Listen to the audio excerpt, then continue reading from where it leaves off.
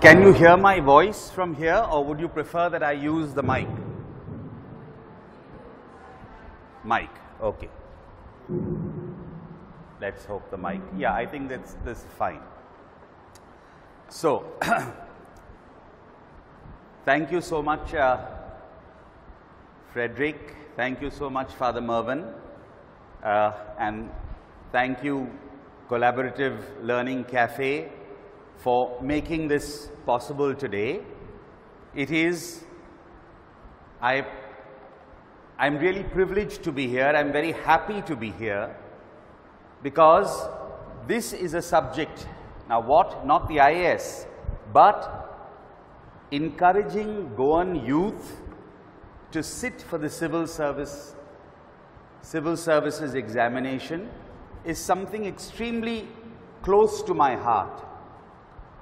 You see, Goans were known to participate in public life, right from the Gaonkari Sabhas, and even during the time that we were a colony, Goans held big posts in other Portuguese colonies, in Angola, in Mozambique, in Timor-Leste, Guinea-Bissau.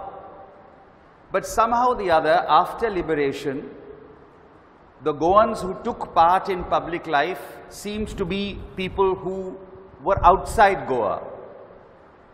But Goans from Goa, for some reason, have not been taking part in the public life of the country, which is unfortunate because we have all the raw material, a high literacy rate, a lot of young people going in for higher education, and it is the civil services are important from a social point of view because it gives us all a chance to participate in the public life of the country and contribute towards it. So it is the good of the community. And from a personal point of view, a career in the civil services offers you an excellent career choice. Now I'm going to assume that you know nothing about the IAS, and I'll begin from that, okay, because some of you must be knowing about the services, not only the IAS but all the civil services, the class 1 civil services of the government. So I will assume you don't know, and I will talk to you from that point of view. And while I'll talk to you for about half an hour, 40 minutes. While I'm talking, now this is an interactive session, okay, so please feel free to ask me questions whenever you want to. But just for the sake of convenience, while I am talking, only ask me a question if something I am saying is not clear, I have used a word or a phrase that you haven't heard, so you just want a clarification, please ask me while I am talking. But if it is a question for information, more information, or some other viewpoint that you would like to know, then reserve your questions to the end of my talk. I will be here answering all your questions for half an hour after I have finished speaking also, okay? Now, what is really the IAS? Sardar Patel said in Parliament when the Constitution was being framed that the IAS is the steel frame of India. And why did he talk about it? Because before, the precursor of the IAS was the ICS. It was called the Indian Civil Service, you see, which was very old. For over 100 years, the Indian Civil Service was almost 100, about 90 years, the Indian Civil Service was in existence. And it was part of the administration. And there was a demand when India became independent in 1947, there was a demand to abolish the ICS.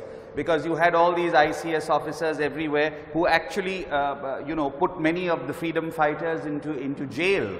And because they were just following the requirements of government. So many people said, no, they were all against the freedom movement, and therefore they should all be, it should be dispersed.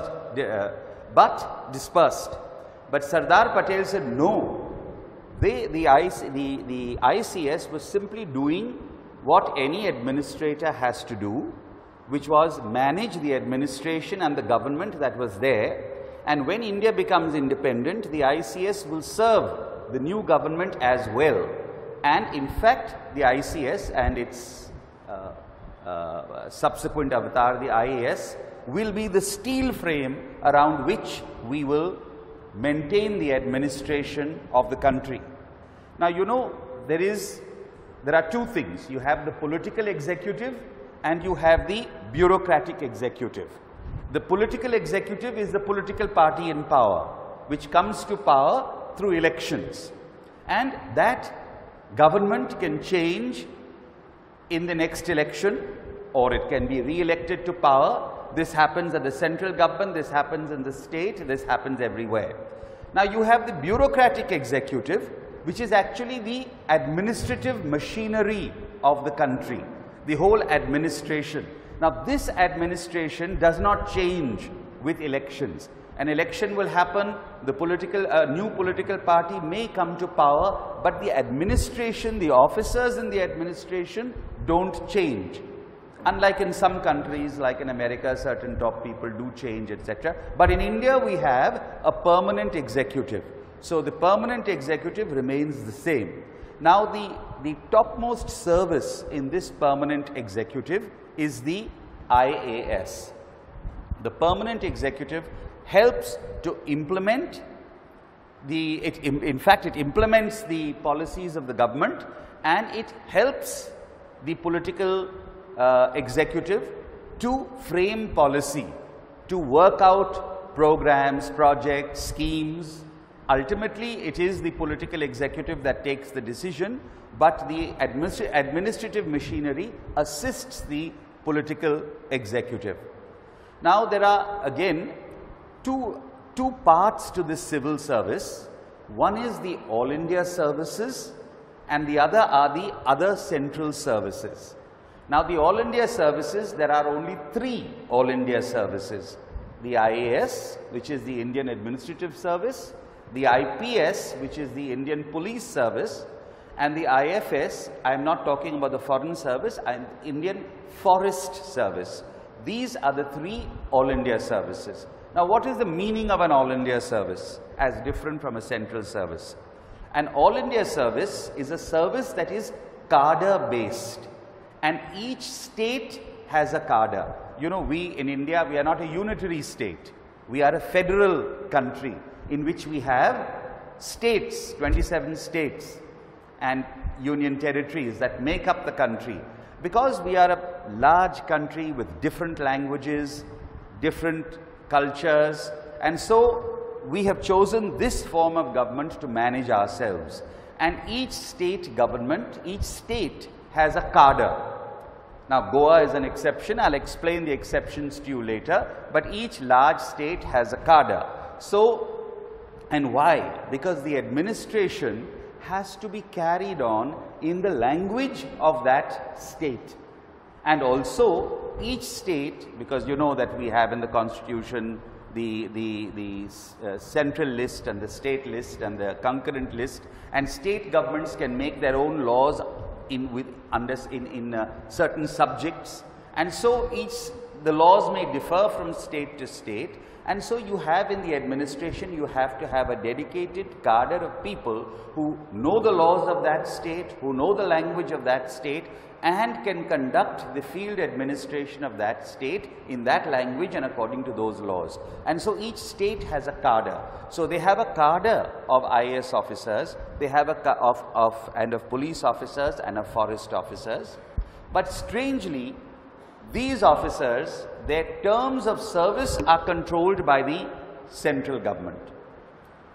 And the central government itself has no IAS officers. It has no IPS officers, no forest officers. The entire central government works on deputation. So every IAS officer in the state that he is in generally would have to go on 2 or 3 deputations to the central government at various levels. Like I myself, I was allotted the Madhya Pradesh cadre after being selected to the service. So all my field work as SDO, as additional collector, as project officer, tribal welfare, as collector, All this field work, I was in Madhya Pradesh.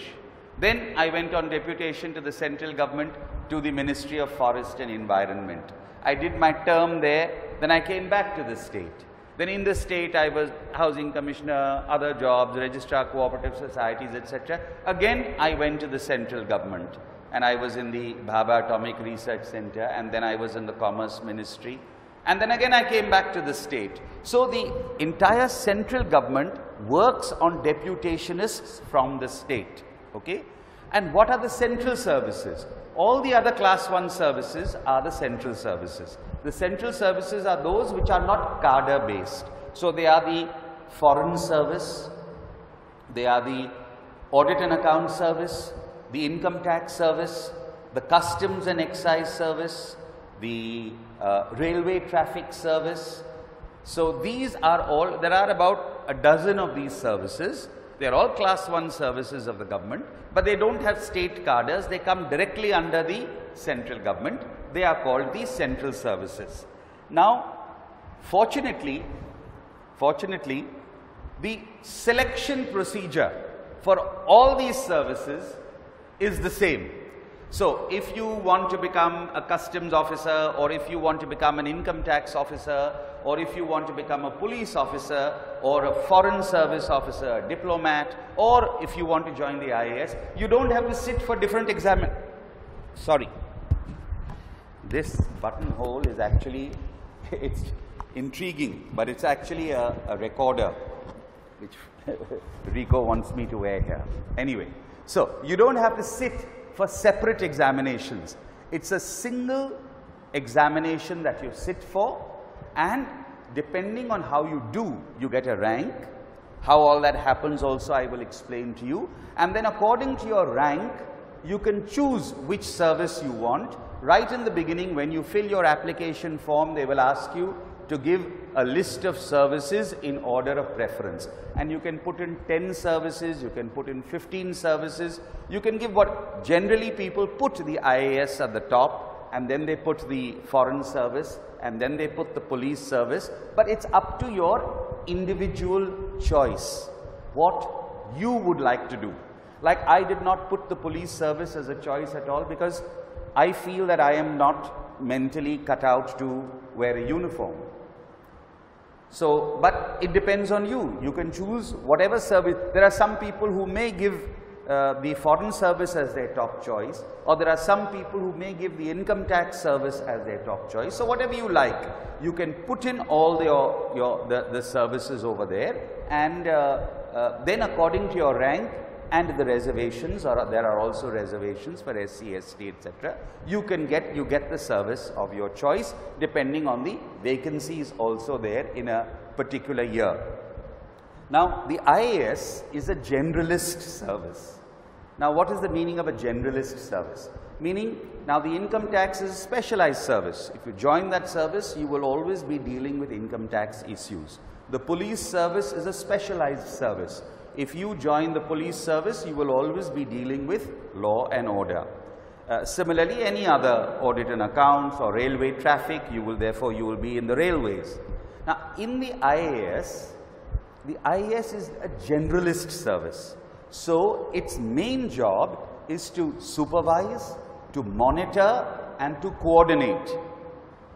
So, in the IAS, you can be in any department. You may be at one time in rural development, then you can get transferred to urban development, you can get transferred to education, you can get transferred to health.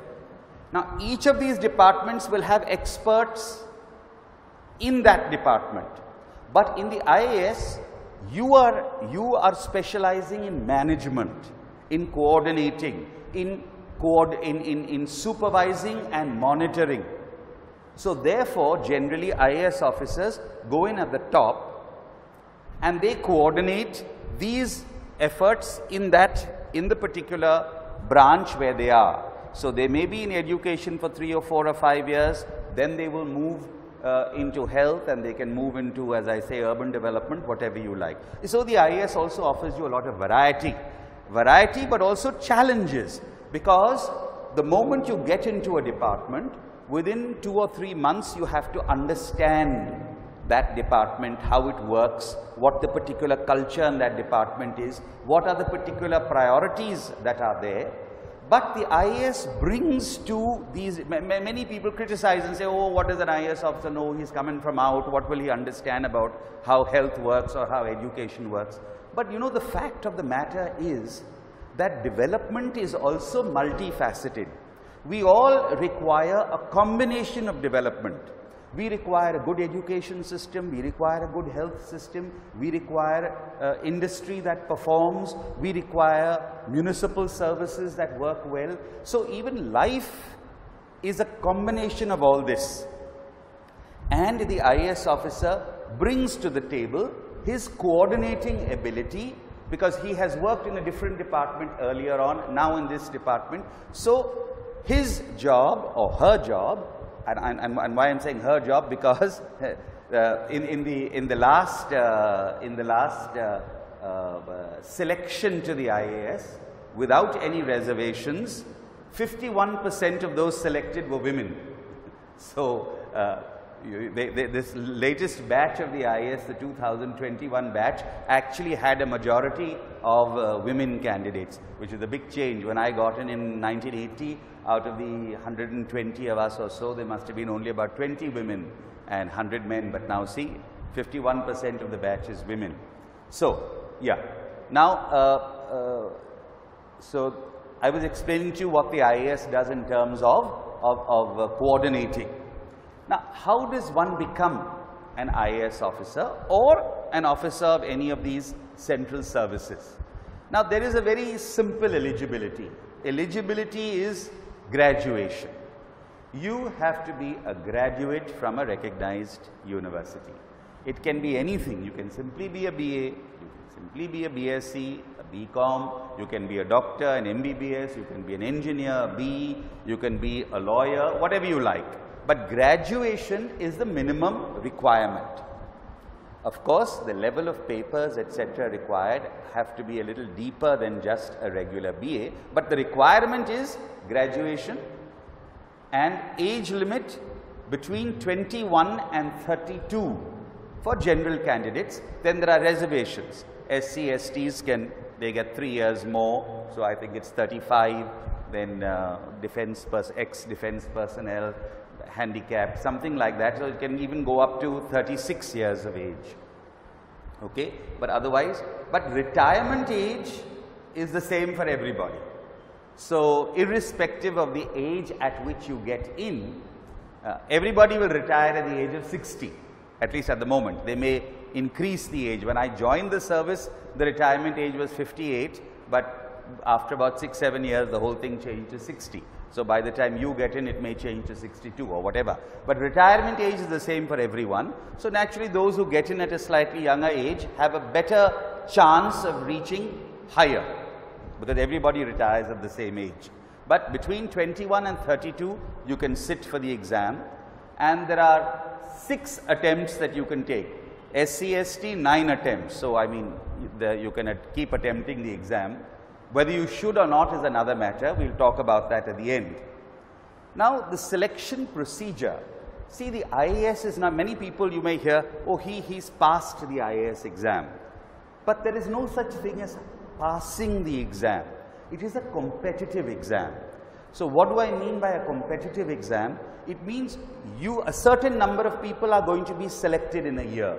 So you have to do better than others. So even if you get 90%, but if the other person gets 91%, the other person is selected. And even if you get 45%, but if no one else has got 45 and everybody has got less than 45%, you will be selected. So it is actually a competitive exam. So there is no such thing as passing or failing. Everybody will pass, I mean, the vast majority, whoever is sitting, they are serious about the exam, they'll all score high. But you have to score more than the other person. That's what I mean by competitive exam. And if you look at the numbers may sound a bit frightening, but they are nothing to be frightened about. I'll tell you why. Over 10 lakh people apply for the IAS. 10 lakh. 1 million people apply to sit for the exam. Of course, now this is a tiered exam. There is the preliminary exam, and there is the main exam, and then there is the interview. So this multi-layered selection process we'll find, because 10 lakh people cannot be examined, as you know, properly. Now, of course, all 10 lakh don't sit for the preliminary exam. The average statistics are about 60% of these sit for the exam. So in the last 2 or 3 years, I was just checking up the figures, about 5 to 6 lakh people actually sit for the preliminary exam. In the preliminary exam, I'll tell you what are the papers, etc., but 98% of the people are eliminated at this point. And only about 2% are allowed to sit for the main exam, meaning about 10 to 12,000 people out of all those 6 lakhs, the top 10 to 12,000 people are allowed to sit for the main exam. Now, in the main exam also, again, whatever the papers, etc., I will explain to you what they are. But in the main exam then, out of these 10 to 12,000, they will call only the top approximately 2,000 people for the interview. So you have to be among the top 20% of these in order to get a call for the interview. And finally, in the interview, the number will be halved to about 1,000 people. 1,000 people all not getting the IAS. The top 100, 120 will go into the IAS. But I am talking 1,000 people, meaning all the services put together, all the class 1 services of the Government of India, which are all good career choices. It's not necessary that everyone has to become an IAS officer. Yes, if you are lucky, if you want it, and if you score among the top 100, 120, you will become an IAS officer. But the other services I explained to you are also good career choices. And there's another good thing. Suppose you have set your heart on becoming an IAS officer, but you don't know now. I haven't yet made it. I haven't made it to the IAS, but I have been selected to the income tax. So what should I do? Now, if I don't take the income tax, even this will go out of my hand. What is the guarantee that next year I will get into the IAS? But the good thing is that they allow you to choose your service, join the service, and sit for the IAS again. Of course, you're not given separate time to study and all that, but you have to do that on your own time. But you don't have to let go of a service to which you have been selected. So you can choose that other service, sit for the IAS exam again, and try your luck. If you get into the IAS, then you switch to the IAS or the IPS or foreign service or whatever you want. And if you don't get it, you can continue in the service that you actually have got. So that accommodation is also there. Now to tell you about the structure of the papers, okay. The preliminary exam, where I said everyone who applies, and if you qualify, if you are a graduate, if you are within that age group, and if you are an Indian citizen, they have to allow you to sit for the preliminary exam. The preliminary exam consists of just 2 papers, and they are multiple choice papers.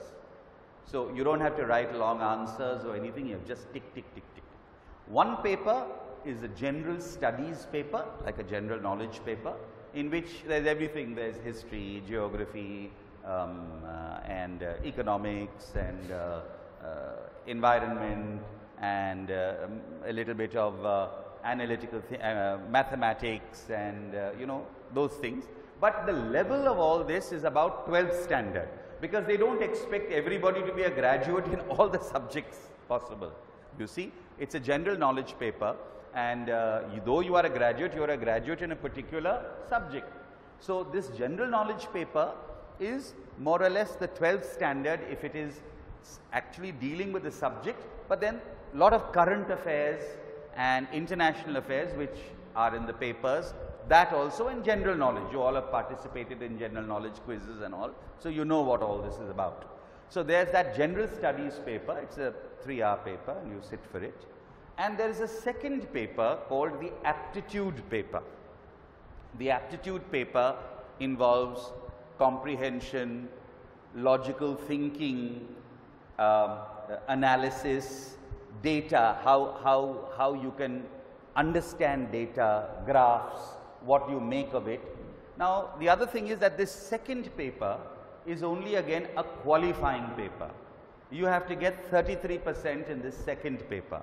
So again, whether you get 33% or you get 90%, it doesn't make a difference. You have to only qualify in the aptitude paper, but the general studies paper, the marks that you score on the general studies paper will be used for the merit list, and in this you have to aim to be in the top 10,000. In fact, I would say less than the top 10,000, because the 10 to 12,000 include the reservations, which are about 25% reservations. So if you belong to the SC or ST candidate category, then you can manage, but if you are in the general category, then you have to aim to be in the top 9,000 to get a call to sit for the main exam. Now, generally this preliminary exam is held around June. The prelims were held this year, I think, on the 5th of June, on Sunday the 5th of June, they held the prelim exam for the 2022 selections. The whole procedure takes about 9-10 months, you see. So you do your preliminary exam in June. By September, by July or so, they will, within a month and a half, they will tell you if you have been selected for the mains. The main exams are generally held in September of the year. September, October. Now, due to COVID, it got a bit upset last year, but September, October. Now, in the main exam, this is the real challenge now, because now there are all serious candidates who have come to the main exam. In the prelims, you see there are, as I told you, every kind, because uncle is saying sit for it, auntie is saying sit for it, people sit for the exam, whether they like it or they don't like it. And then they get other career options, they do that. But the main exam, you are facing a good deal of competition, because they are all serious candidates. The main exam consists of 9 papers, okay, 9 papers. Of these 9 papers, 4 are general study papers. Again, they are like general knowledge papers, but they all have a different focus. One general studies papers focuses on history and geography. History of India, freedom movement, general geography. Again, as I am telling you, these general study papers again are about 12th standard level. They are not graduation level, because they don't expect you to be a graduate in everything. So the essential thing is 12th standard level, but good solid 12th standard, like the ICSE or CBSE syllabus, that 12th standard, not necessarily the state board. So you would have to use NCERT books for this level. So history, geography, Indian culture. The second one is polity, that is basically governance, politics, the political setup of the country, constitution. You don't have to know the constitution of India front to back, no. But you have to know important things. You see how is government constructed. Rico, this cover is going off constantly. Again, let me put it on. So you have to know how, you know, what the Rajya Sabha is, what the Lok Sabha is, what a state assembly is, you know, that kind of thing, your basic civics, political science that you would have studied. The third paper is science and technology, economic development, environment, and you have to know physics, chemistry, but again 12th standard level, not graduation level, okay? And the fourth paper is ethics, integrity, aptitude, again analytical reasoning, logical thinking.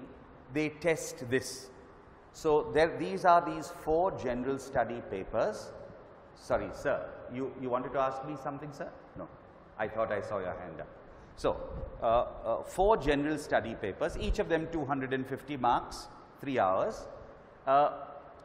There is, in these general study papers, there is negative marking too.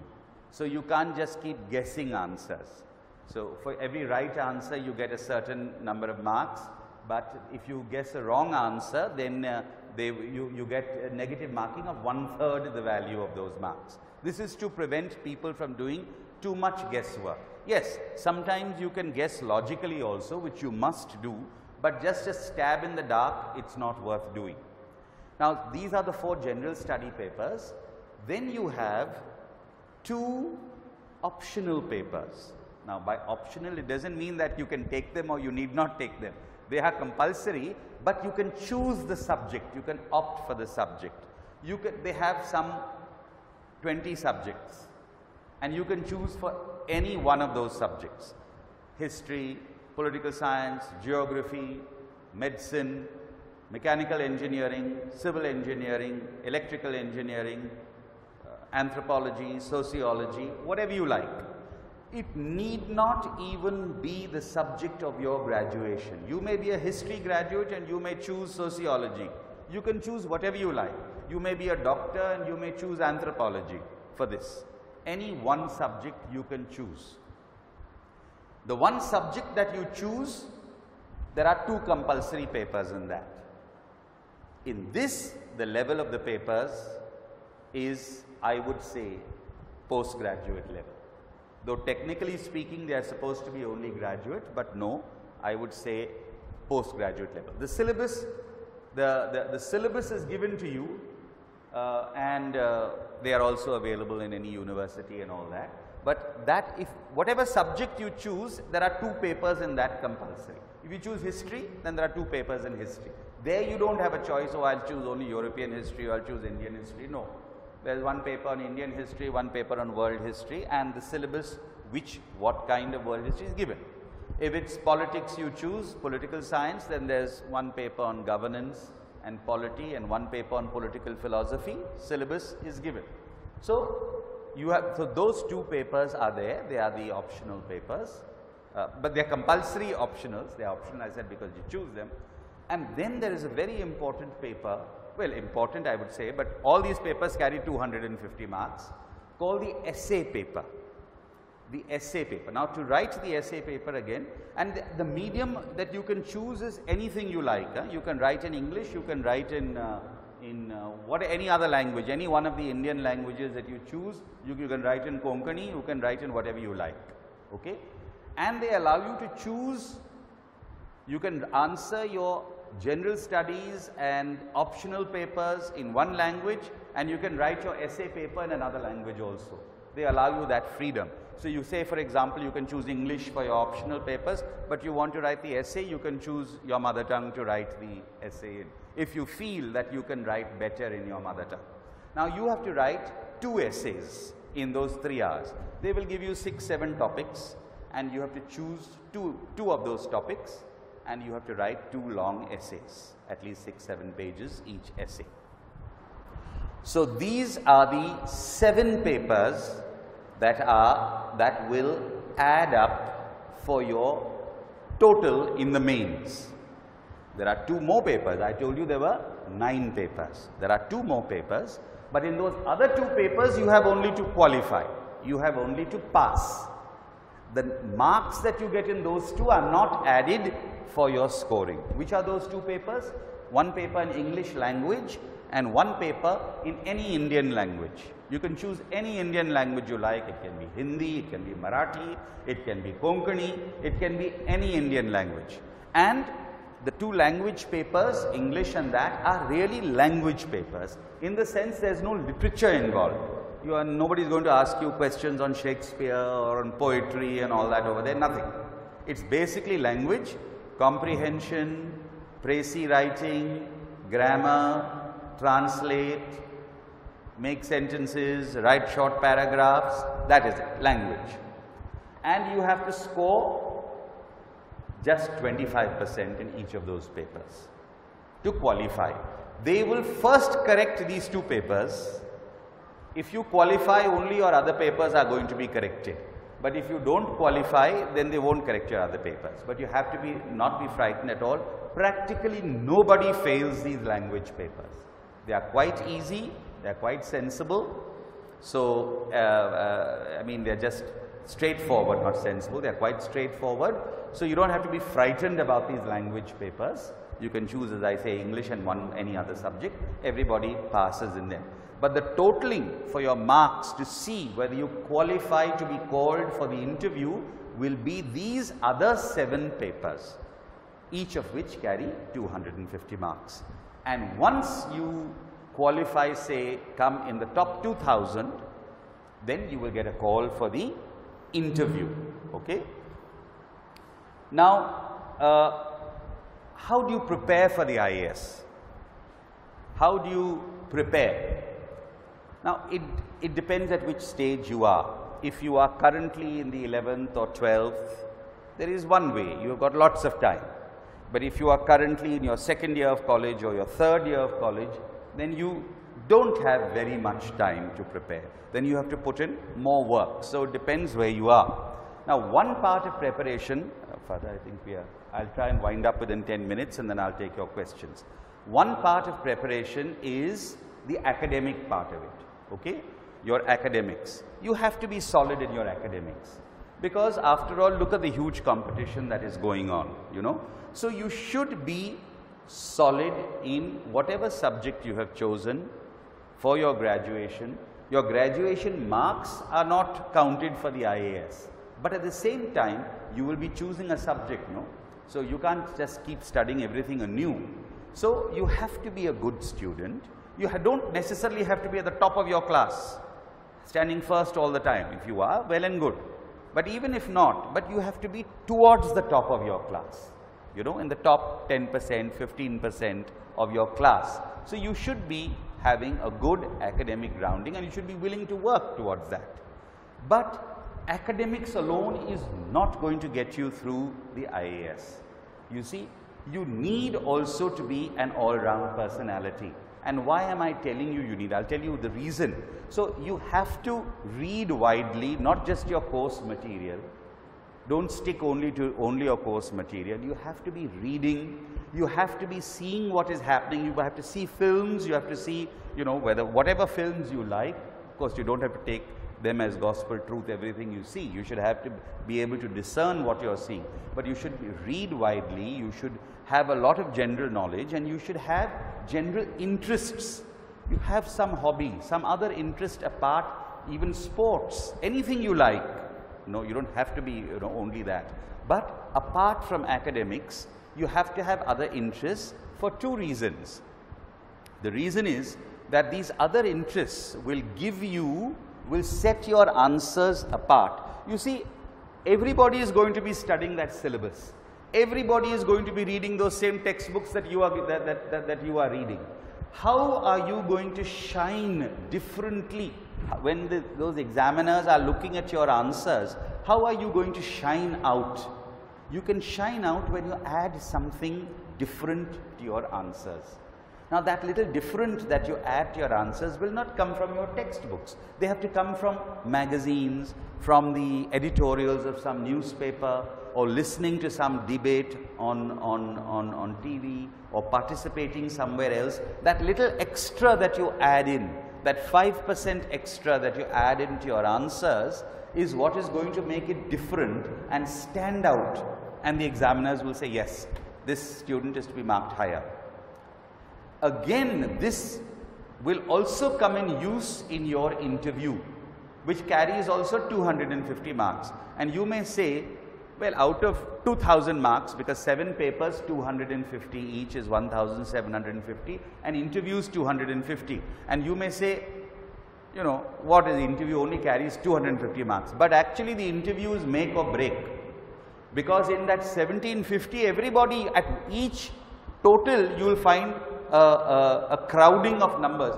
At 1700, you will find 30 people getting that same number of marks. At 1630, you will find another 30 people getting the same mark. So in the interview is what will be make or break. That it's on every mark there are so many students who get in. From the person who tops to the person who's at the bottom, there may be a range of only 40 or 50 marks out of 2000. The difference of the topper and the person who's at the bottom of the list. So that interview gives you a chance to shine out. And in the interview, they are not going to ask you questions on your course on history and geography, and you're not going to be asked. All that is tested in your written exams thoroughly. In your interview, they are looking at your aptitude, at your attitude. And don't go by all those fake WhatsApp messages and videos. This is an IAS question, how many steps did you climb and how many, all that is rubbish. They're all fake. The panel that interviews a 1-hour interview, almost 45 minutes to 1 hour, and a panel of 6 to 8 people are interviewing you from different fields. They come from different fields, 6 or 8 people, and they are not there to trick you, but they are there to judge your attitude and your aptitude. And what you have written in your form, in your application form, about your interests, about your hobbies, these are the things that they will ask you about. So if you don't have any interests and you are unable to fill in your form those, this is my interest, whether it is poetry, whether it is music, whether it is football, whether it is anything, if you are unable to write anything there, they are unable to ask you questions and elicit what is best in you. Of course, you can't write rubbish in that, because they will ask you a question, and if they find that you are talking, that you haven't told the truth, then you'll go down.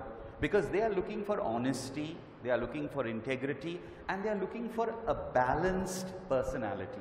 That is, they may ask you a view on a controversy. Now, they need not be a right view or a wrong view, but they want to see whether you can argue your view without being stubborn, but yet can you reasonably argue to defend your view.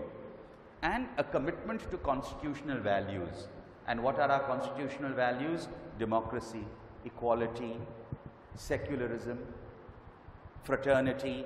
These are our constitutional values. So your commitment to these values and your readiness for public service.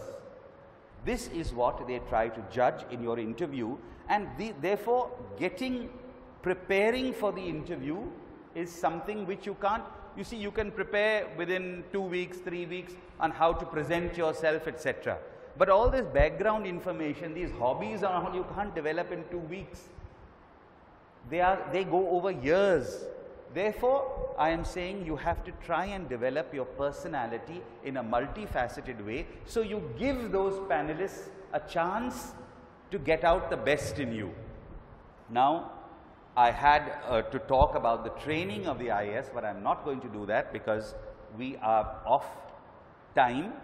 During question session, if anybody wants to know, then I will talk about what training is done. It's quite exciting, quite interesting, but let's see later on. So, I will only wind up this with 2 or 3 words of advice to you. One is, if you are serious about a career in the civil services, then you must read widely. Read from now. Read whatever you like, read novels, read books, but certainly read the editorial pages of good newspapers, because just reading the news is important, make that a habit, but by the time you appear for the exam, international relations will have changed. But whatever happens even in the future is based on what is happening now. So keep up with the news, but read the editorials of good newspapers, read some good magazines. So you need to widen your horizons, keep up that habit. Second, learn to write a little neatly and write fast. You see, and why I am saying this, because now all of us have got into the habit of using the computer.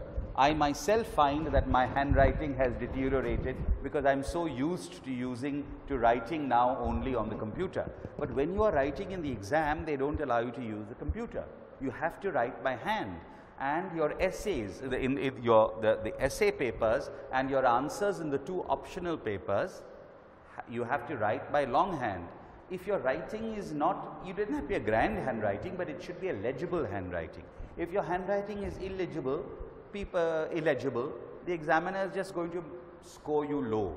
Also, if you write very slowly, you are not able to write the number of pages that are required. You can't get away with writing, just 2 paragraphs, 3 paragraphs, or 1 or 2 pages. You have to write a good amount.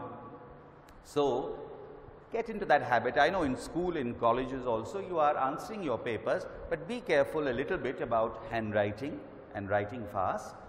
Keep yourself up to date for logical thinking and analysis by doing puzzles and brain teasers.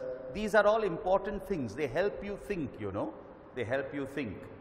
And I would say that though you are allowed 6 attempts and 9 attempts if you belong to a reserved category, you really shouldn't be wasting your time. I've come across people who say, no, sir, I'm sitting for the 4th time and the 5th time. I would say, give it 3 shots at the most. If you don't get in 3 shots, it means that you are not cut out for the civil services, and you should not be wasting your time. You should be looking then for another career. Also, this is a personal choice of yours, but it's my advice, don't sit idle at home. Again, even I've sat on interview panels by taking interviews, and if you ask a person, you know, what you're doing now, and if that person says, no sir, I am preparing for the UPSC exams, I'm not doing anything, you actually cut a bit of a sorry figure. Your grading comes down. You can't just sit, it's okay, 2 months, 3 months you sit at home to study, that's fine. But you can't just finish your studies and then spend 2 years studying at home and not doing anything else. No. My advice is, go out and get a job. One of the best jobs to get is teaching, because you are in touch with academics then, and you have access to the library, and you have time to study and prepare for yourself. Or any other job which gives you time to study and prepare, but do something, because that also develops your personality. You need to do something. Don't just sit at home and say, I am preparing. Sometimes people for 3 years don't do anything and they are only sitting at home. My advice is, that is not something good to do. So yeah, I've actually finished. Apart from talking about training, I finished giving you an overview. So I'm open to questions, any kind of questions you want to ask, no problem. Just raise your hand and ask me questions. Even if it's relating to something I've said, something out, whatever you like. Yeah. Loudly, just talk loudly so that everyone hears your question. Yes. Training. I'll talk about training, but I just want to elicit 1 or 2. You want me to tell you about the training part, or? Okay. No. Now, the training of an IAS officer is also very good training. It's called a sandwich training. It's a 2-year training. You are trained for 2 years in a sandwich course. And what is meant by a sandwich course? I'll tell you. There's training in the academy, there's field work, and then again there's training in the academy. That's why it's called a sandwich training. You begin, the academy is in Missouri. It's called the Lal Bahadur Shastri National Academy of Administration. It's a beautiful academy. It's obviously completely free. You don't have to pay for the training. In fact, they'll begin paying you your salary when you are there already. Now, in the first 3.5 months of your training is what is called a foundation course. In the foundation course, everybody is there, all the services. So there's the IAS, the IPS, the Foreign Service, the Audit and Accounts, and everybody excepting the Forest, because for the Forest Service, the preliminary exam is the same, but then the structure of their papers is different, because they are a technical service. They have to sit for botany, zoology, etc. And their training is in the National Forest Academy in Dehradun, but they come for their foundation course also to Missouri. So all the services have their foundation course together. In this foundation course, there are certain subjects which you have to study: law, economics, some basic things, and also current affairs. They invite a lot of good speakers, top speakers, both from the country and from outside, from industry, from politics, to talk to you, to interact. Your day begins early at 5:30 in the morning, and you have yoga, and then you have compulsory horse riding. You have to learn to ride a horse, and then you come back, then you have your breakfast, then you have classes, and then there is the ante-room. The ante-room is a very interesting thing. It's outside the mess. There's a small, like a room, it's called the ante-room, and whichever speakers they call and invite in the day to come and give you a lecture or something, those speakers come and have dinner with you, and then they come to the anteroom after dinner, and you can just pick up a cup of coffee, etc., and sit around and interact on a personal level with these people, whoever they are. I mean, whether it may be a minister, maybe somebody else. When I was in the academy one Sunday, suddenly, without any notice, we just got 15 minutes notice after breakfast, and they said, you know, we are having a special guest for lunch, and then after that there will be interaction, and the special guest was the Prime Minister.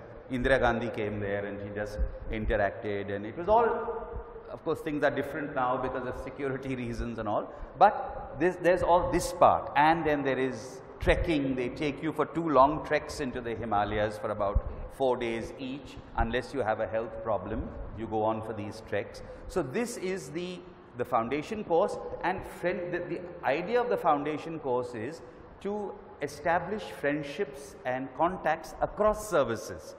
So when I talk about 1980 batch, I know people in the 1980 batch not only who are in the IAS, but who are in the other services also. And all this comes in use later on in administration, in coordinating, in pushing things through in ministries, etc. Now, when that foundation course is over, then every service goes to its own place of training. The police people go to their National Police Academy in Hyderabad. The foreign service people will go to the National Foreign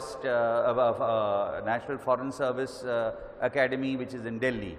The railway traffic people will go to Baroda, where the railway traffic training college is. The income tax people will go to Nagpur, where the training college for income tax and customs and excise is in Nagpur. But the IAS continue in Mussoorie for their phase 1. The phase 1 is again another 4 or 5 months training, which the rest of the routine continues to be the same: horse riding and yoga and all that business early in the morning. And then academics, certain subjects which you have to study in greater detail: Constitution of India, some more economics, some management, etc. And the languages, because when you are allotted to a state cadre, that also is, you see, depending on your rank, you can ask for which cadre you want. And depending on the vacancies in that cadre for that year, there may be 4 vacancies in. If you want, you can choose Karnataka, you can choose Telangana, you can choose Bengal, you can choose Haryana, Madhya Pradesh, Maharashtra, whatever you like. Goa doesn't have a separate cadre because it's too small to have a cadre. You see, you've got to have, Goa has only about 30 IAS officers. You can't offer career progression for 30 officers. You've got to have at least 100 officers. Like Madhya Pradesh has 350 IAS officers. Uttar Pradesh also has 380 IAS officers.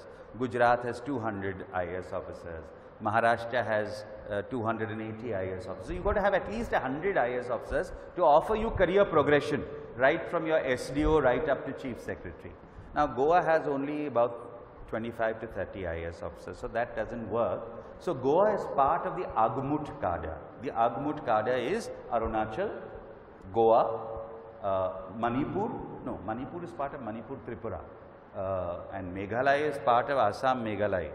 So what is the M in the Agmut? Mizoram. You're right, Mizoram. So Goa, Arunachal, Goa, Mizoram, and the Union Territories, Pondicherry and Chandigarh and Daman and Diu, etc. So that is part of one cadre. So that is a little an issue. But I mean, you don't have to opt for Goa cadre. You can opt for any cadre you like. Like I got Madhya Pradesh cadre, even though I am a Goan and I studied in Maharashtra, but I got Madhya Pradesh. So whatever. So if you are going to a cadre, the language of which you don't know, then you have to study that language, which they have wonderful language labs and everything in over there. So you study that language, because all of us do our work. Now Goa works largely in English, but in the other states, they work in the language of the state. In Madhya Pradesh, I only worked in Hindi. In Bengal, they only work in Bengali. So you have to learn the language of the state, okay? And then they have, at the end of that phase 1, they have something very fascinating in the IAS called the Bharat Darshan. The Bharat Darshan, for 2 months or 2.5 months, it takes you around India, For one is they take you and you do a certain amount of sightseeing and all for, you know, certain states, etc. And then you have a lot of attachments. You have an army attachment, a 2-week army attachment. You are with the army in a frontier area. I went to Arunachal Pradesh, either Arunachal Pradesh or Kashmir or somewhere, and you stay in barracks, you stay on the frontier, you know, you sleep in tents, they teach you to use guns, you have to go with them on treks. And I remember when I was in Arunachal and the captain who was in charge of us, we were crossing on a rope bridge, we were crossing a river, and he said, you see, if you start losing your balance, give the gun to the person at the back of you and fall, but don't drop the gun. He says the gun is more precious than you are.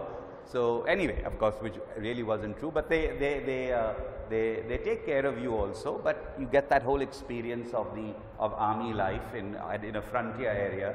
Then you have a civil defense attachment in Nagpur. So with the civil defense services, then we have an industry attachment with the public sector.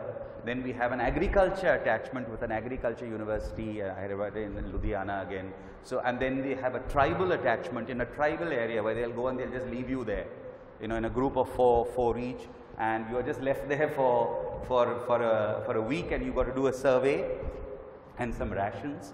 You'll be sleeping in the school building of that village, and you'll be bathing at the well, and one of you will stay back every day and cook food for the others while the others do the survey. So you take that in turns, and you have to communicate somehow or the other because you don't know the language of those and then you have to report on your survey findings later. So it's all very fascinating. It's a good training and it's a solid training. Then you go to your state for 1 year where you are assistant collector, and then you learn your state laws and state things, and then you come back for phase 2 at the end of 1 year.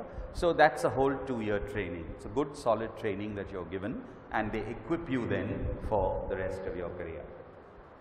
But now questions.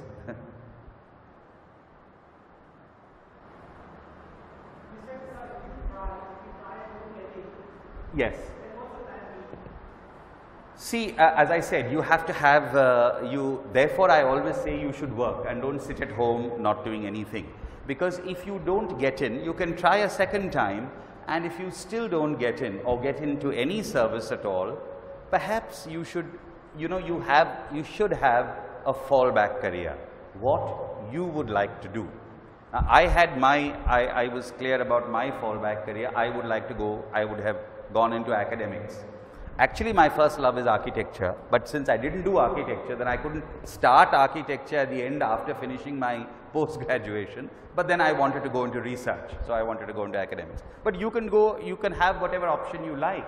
You see, you can say do an MBA if you don't get into an MBA, which is fine after your grad, and do something there. But you need to have a fallback career. Don't say nothing, this or nothing else, because you see there's a lot of chance and a lot of luck also involved. And if you don't get selected, you must have a fallback. And if you take these long breaks of 2 years and 3 years in between, then you're not equipped to face life after that. So you need to do that. Sorry, there was a question, please.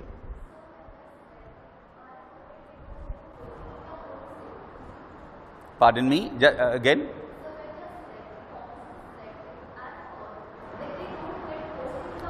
In your own state.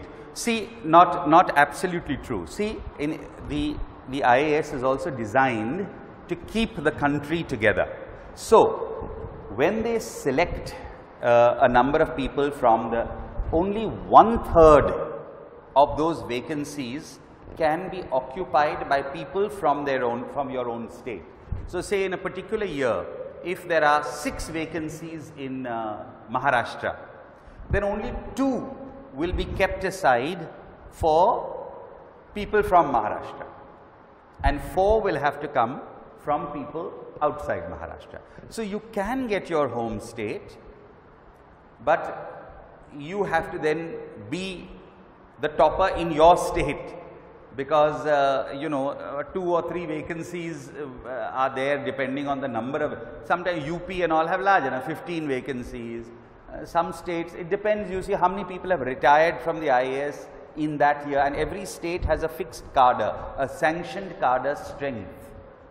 So you can get into your own state, but it's not necessary that you get it. And apart from this insider, outsider, there is also the reservation system also working side by side. So you have 25% of the seats reserved for SC, ST, and the two are combined, and then if there's a fraction, the fraction is carried over to the next year. So you may get your home state, you may not get your home state, but I tell you, there is, when I went to Madhya Pradesh, I didn't know anything about Madhya Pradesh. I had never lived in Madhya Pradesh. I had never even visited a tourist spot in Madhya Pradesh. I had never gone. Madhya Pradesh was only a place where if you went by train outside Maharashtra and you crossed, you went to Delhi, the train went through, and that also in the night. So I knew nothing about Madhya Pradesh. But you know, once I went there, and when I got there, I also was apprehensive. You know, why did I not get Maharashtra? Because I had grown up there, whatever. But once you actually begin in your state, I think, you know, after about 10 years, you ask everybody in the batch, people who have gone to states which were not their home state, and I would say that 99% of them will say, we are not only extremely happy in our state, we don't want to change it now. You know, I always say that getting into a state is something like, you know, an arranged marriage. You know, before you're married, everybody dreams, you know, I only want to marry Aishwarya Rai and I want to marry somebody else and like that. But once you are married, after 2 or 3 or 4 years, you say, no, change your spouse. What would you say? No, I'm in love with my spouse.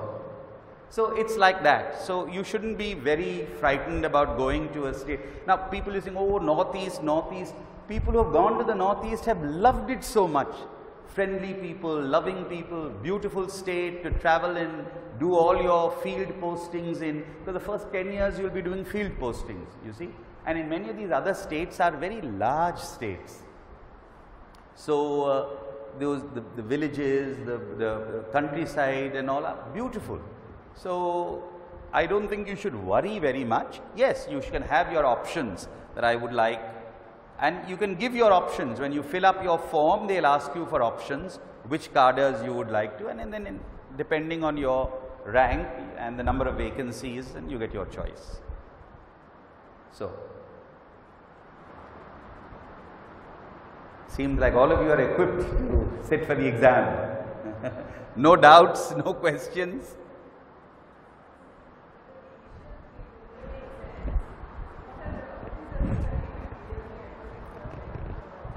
See, the study material, I would say, you have to, the UPSC does not prescribe any study material. But for all your general study papers, I would say the NCERT books for the 12th standard published by the NCERT, generally they are CBSE textbooks, those you should use to even to refresh your memory. And then look at the books, the subject that you choose for the optionals, look at the books prescribed by a standard university, a good university. Look at the books that they have prescribed for study in that subject, use those, okay. And you know, I mean, standard ones for Indian history, Bipin Chandra, Romila Thapar, these are, you know, good books. Basham, the wonder that it was India, the making of India. So, when you are actually into that, yes, books can, you have to search, and nowadays the net is available to search for these books. You know, when we appeared, there was no internet, you had to. So, at this stage, it depends at what stage you are. If you are yet in the, you know, in school or in just your first or second year of graduation, don't worry about other textbooks. Focus on your studies at the moment and general reading. But yes, as you reach closer to the exam, and it's a good idea, it's not necessary, but it's a good idea to do a post-graduation, you see, and appear for the exam while you are doing your post-graduation. Because, as I told you, you can apply and you can sit for the exam the very year that you actually pass out from, once you've done your final year graduation, even if the results are not out, you can apply. But it may not be a very good idea, you see, because the level, though they say graduation, is higher. So I would always advise that the subject that you are planning to take as your optional, do a post-graduation in that subject. And while you are doing your post-graduation, prepare for the IAS and sit for the, even after your first year MA or first year MSc or not, sit for the exam. And in any case, the selection procedure is a year long. By then you will finish your post-graduation also. So I would generally advise that. And if you say, no, I am not interested in academics, even then if you are not so interested in academics, then perhaps you are not cut out for this exam, because you need to study. So I always advise people to go in for a post-graduation and prepare during their post-graduation. And then you have access to library and all as a student, and the preparation becomes easier.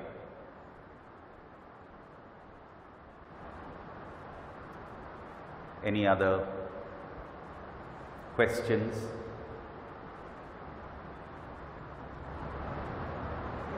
Yeah. Pardon me? My idea of?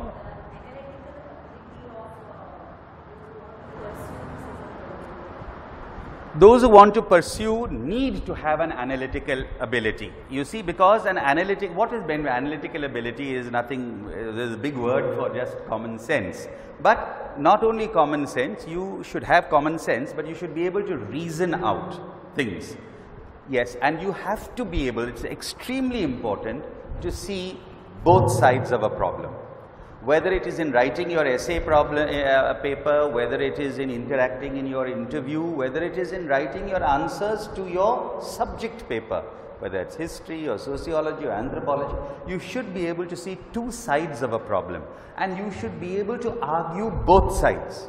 Just like when you do debates in school, you have a proposition and people are arguing for and people are arguing against. One day you may be this side, the other day you may be that side. So there is no need, you see, you should hold passionate views for yourself, but you should be able to argue like a lawyer can argue both sides. So those are exercises that you can do for yourself. Even if you take a controversial issue, something that's very obvious, and you think, no, the right thing is this, yes, so you should have a view, a moral view that the right thing is there, you should argue for it. But as a training, argue even for the opposite and see whether you can put together cogent arguments for the opposite. That helps you reason out. And you see, most things in life are grey. There are very few things that are black and white. Everything is grey. And you should be able to argue through that, and that will help you also analyze. And numerical and analytical ability is developed through doing brain teaser puzzles. Keep doing them, try work out, series and various things. That helps you analyze too.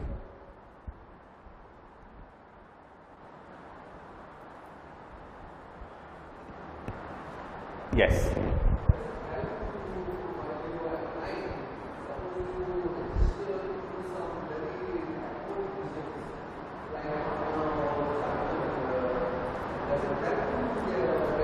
No, nothing at all. Nothing at all. You can choose any center to appear from. There are no quotas kept for anybody from, any state, nothing. In admission, you come from wherever, anywhere. Doesn't help you at all. Because even the exams there are well supervised in their centers. In every state, there's probably just one center. And they are very strict about cheating and all that. So if you think that, oh, if I apply from Patna, maybe I'll be able to cheat, that may not be possible, because they bring in people from outside and there is police force, and there's only one center, you see, one or two centers max. In some big cities like Delhi and Bombay, they may have 3-4 centers, but they're all well policed. So no. And in selection, nobody knows which state you are from or which center you've sat from. All that only comes out in the interview, where did you do your graduation, where do you come from, and what are the problems of that area, etc. Which is long down, you reach the final stage. Pardon me? See, training would help. I would say, I myself never went for any classes, but I would say yes, but I would not actually opt for these, 3-year-long trainings, and they are only actually people are making money on that. But yes, a final training to help you polish up and prepare for the exam, yes, and also if you get through to the mains and are called for an interview, yes, then some month-long training focusing on how to appear for interviews, that would help. And if you see, even while you are doing your graduation, even for 2 years before that, a full-time course I would never advise. They are just too expensive and they are worthless. But yes, if you are willing to devote, say, once a week or something for a certain session to do that extra work, yes, that kind of training can help you focus, one, and it helps you meet other like-minded people who are also sitting for the exam, and that personal interaction also helps. But you have to choose this carefully, not just go in for any coaching class like that and, they charge you huge sums of money, and that it's more important, your own work is more important.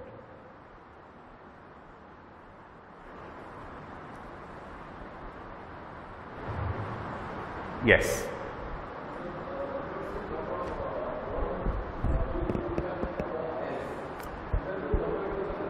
See, actually, that's what I said in the beginning, unfortunately, Goans are not sitting for the exam. That's why they are not qualifying.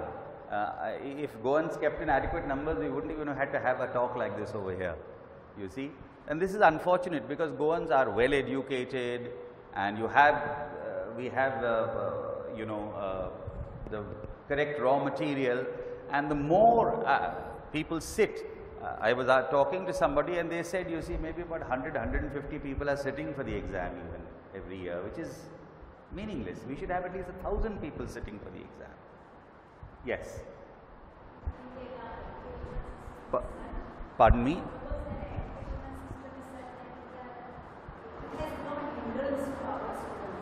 What has become a hindrance?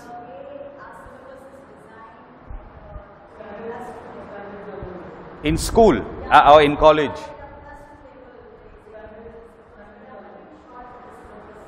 See, now of course these are things that you can't do anything about. I mean, the syllabus that you already have, you have to deal with that.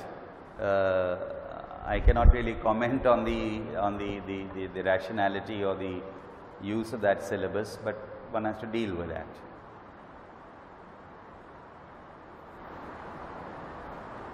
No other question. I'm surprised. I always thought that I would get a question on how do you deal with political pressure and what does one do. But apparently all of you are quite comfortable with, with that. So anyway, yes.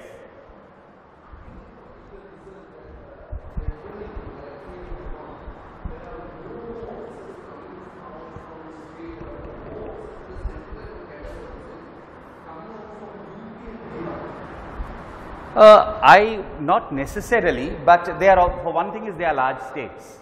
Their populations are large and a lot of people sit for the exam. Not everyone is serious, but still a lot of people are sitting there, you see. So the more people that sit on just a simple question of averages, you will get more people selected. In the north of India, people are more, geared toward this exam. Unfortunately, in Western India, there is not so much interest. Goa, but I also include Maharashtra and Gujarat. I mean, when I sat in college for the exam, and I was from St. Xavier's in Bombay, in the whole college, there were only 3 of us who sat for the exam. Whereas if you look at St. Stephen's and Delhi and all that, 250 people sitting, 300 people sitting. So yes, more people in the north and in Tamil Nadu and Karnataka seem to be, and in the south, seem to be sitting. But in Western India, maybe also culturally, because options are more in Bombay, in Gujarat, for business, for industry. So they go in for management, perhaps.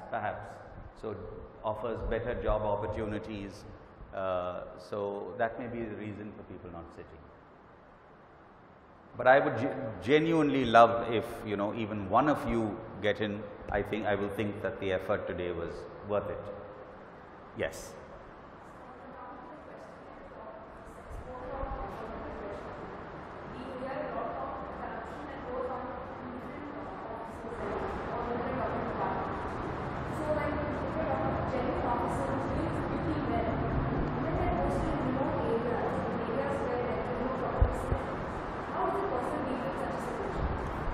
See, I'm not trying to poo-poo that.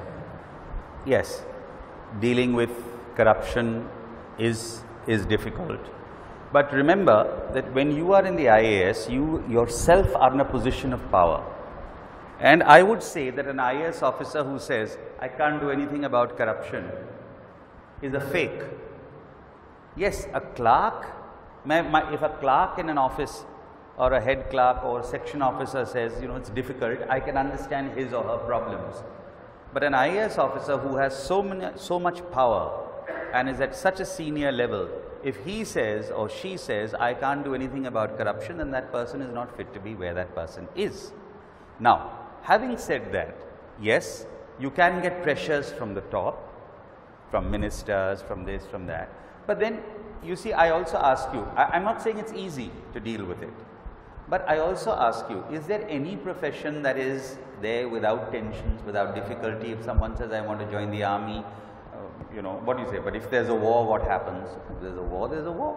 You go to the front and you should be ready to die. You should be ready, not that you should want to die. Like General Patton said, you know, you should live for your country and make the other guy, he didn't say guy, he said another word, but I don't want to say it here.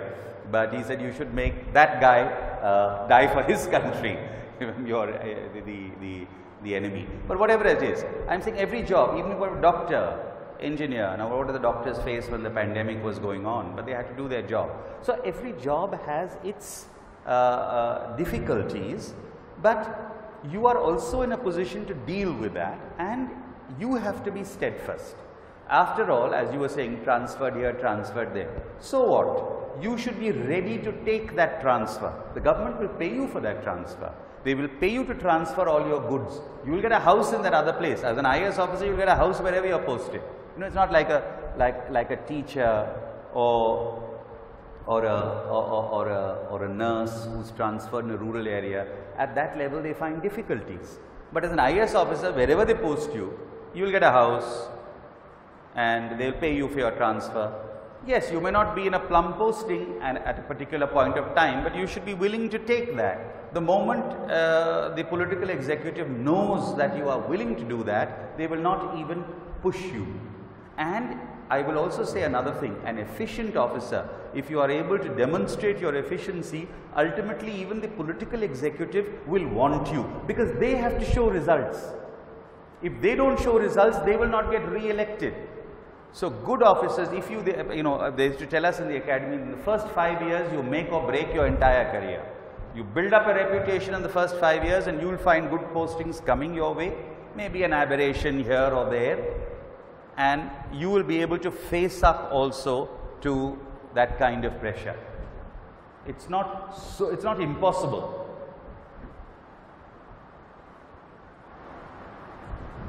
We are done, Father? There are no more questions. We are okay. Last question.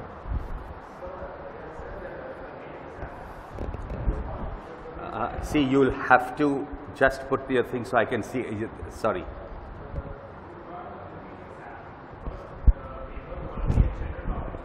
In the preliminary exam. In the main exam, there are 4 general knowledge papers.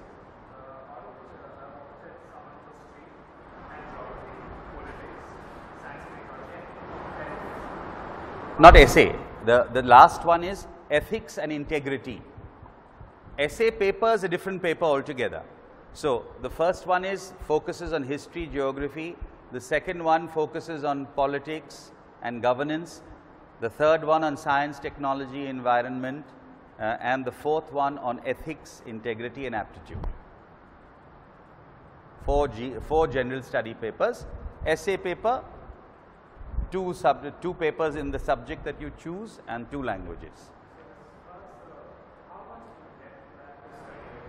For the GS, as I said to you, it has to be, I mean, from just the information knowledge part, it has to be 12th standard level. History, geography and all 12th standard. But current affairs and all is whatever is happening around you see. And environment, you should know whatever is happening in waste management, and not the technical details, but the relevant social impacts of these things, you see. Solar energy, energy consumption, green practices, that kind. Actually, very difficult to say. Every time, every level, I mean, when I was collector in Chhindwara, I was collector for 3 years, and Chhindwara was a lovely district. So I enjoyed because you have a lot of autonomy. Being housing commissioner, I enjoyed very much. There too, I was 3.5 years, and I like, I like building, I like town planning. So as housing commissioner of Madhya Pradesh, and I was able to do a lot, bring in a lot of good housing, etc.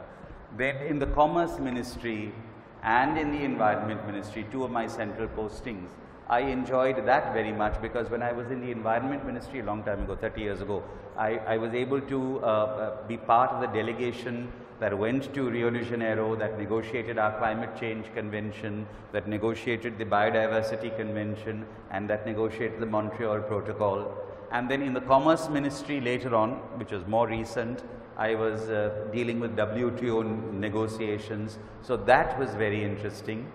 And of course, then as food, and food was an area that I was not really very interested in. And when I was transferred back to Madhya Pradesh, and I became additional chief secretary, not chief secretary, and I was put in charge of food. And Madhya Pradesh has a huge wheat and rice procurement program. In fact, so much wheat is grown in Madhya Pradesh, and only 20% of it is consumed for Madhya Pradesh's own requirement.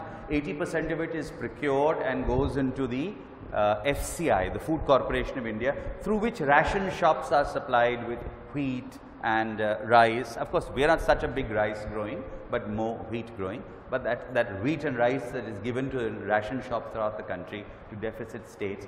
So when I came in to food, initially I was not so but then it posed a wonderful challenge.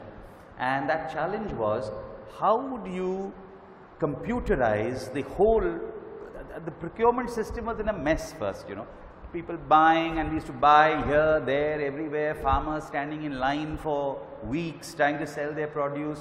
It was riddled with corruption. Having taken that produce, you don't know where to store it, because the procurement season is April and May, and then the rains come in June, and then the wheat starts rotting. How do you transport it? And the numbers are mind-boggling. We procure 80 million tons of wheat. So now I was faced with that challenge, and we had a very good team, and we decided to computerize the whole system. I have no time to talk, there's a whole separate talk together, but we were able to computerize the procurement, the storage, the transportation, and reduce corruption hugely. And we had right round Madhya Pradesh some 5,000 procurement centers, and in villages, even sometimes where there was no electricity, we had to train people to how to use computers, and we did that, and we were able to, then that became a model. It was called e-Uparjan. Uparjan is the Hindi word for procurement. So it was e-procurement, and then that became a model which was then followed in other states. So that was of course very challenging. And then of course when I was chief secretary also, I was 3.5 years chief secretary. That was multifaceted, because you're dealing. So really, I mean, career is something that you need to enjoy every part of your career. If you're not enjoying your career, then it's unfortunate. So you need to come into the IAS. If you enjoy public service, the IAS will give you a lot of compensations. It will give you power, it will give you prestige, and the pay is good. So you won't be rolling in money, you won't have money like if you were in the private sector, which pays much better, but they take care of you. So yes, that is, but if that is the only attraction, then perhaps public service is not for you. You should also have a desire to make things better, for society, and to have an option for the poor, the deprived, because they are all you have. You see, people who are well off have lots of godfathers, but those who are poor, those who are exploited, you don't see many of them in a state like Goa. But if you are posted in other large states which have deep interior areas, whether you are in Bihar or Madhya Pradesh or Rajasthan or Andhra Pradesh or whatever, you will find that there is a lot of poverty in villages, a lot of exploitation, and you are the only one whom they have, whom they can turn to, because they face a lot of, you know, exploitation from sections in society and from politicians, lower level politicians who are hand in glove with them. And so you have to have a desire to serve them, to root out corruption, to see that government programs reach the people they are meant for, and this will give you tremendous job satisfaction too. You're done.